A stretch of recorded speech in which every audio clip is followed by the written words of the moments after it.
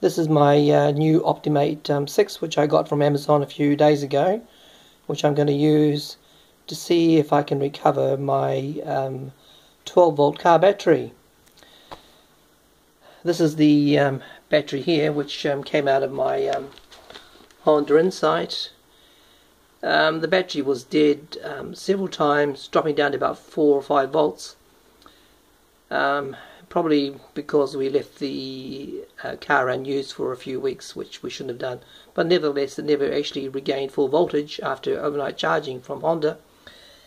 And we can see it's only reading currently 12.28 volts, when it should read 12.6 volts, as a car battery normally has 6 2.1 volt cells.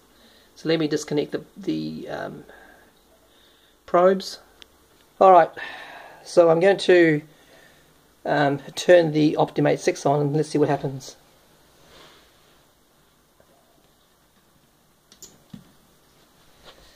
Don't know if you can see the colours here at all, but we had a green light here, orange light here, and a red light here, and a green light here. And now this one here is turned red, and this one here is turned orange, and this one here is now just gone blue. So the first sequence of lights over here told us that it was in test mode, and then this red light here, the second from the left, tells us that this battery is badly neglected, and these other lights here tell us that it's now accepting a current of 0.4, and the blue one says up to 4.5 amps. So we're going to run this a few hours, maybe a day, and see what happens.